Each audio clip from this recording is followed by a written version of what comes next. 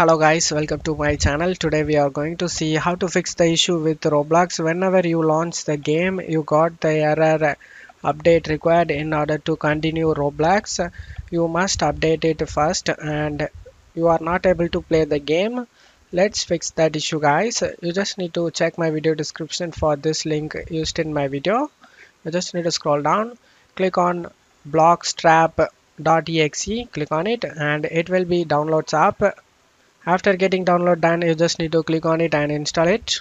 You just need to select yes, and now you just need to just click on cancel and click on here to download manually. Just need to download this desktop runtime guys. It requires to install this Blackstrap, and after getting installed done this runtime, you just need to open it.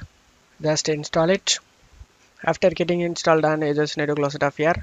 Now you just need to install the Blackstrap, and after getting open the Blackstrap menu, you just need to select on the left side behaviors.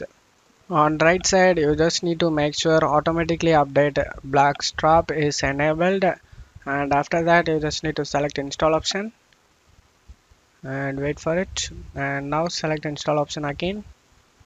Wait for it, it's installing Blackstrap for you.